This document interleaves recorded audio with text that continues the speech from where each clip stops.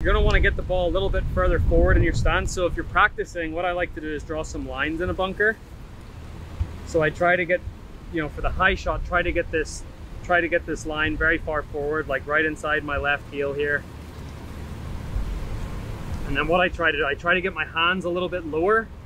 That'll help the ball get up in the air. And from there, what I'm also trying to do is this line that I have from the ball to my left heel, I'm trying to match the angle of the shaft to that line as well, so that whenever I come back into impact, I'm hitting the shot with the full loft on the club.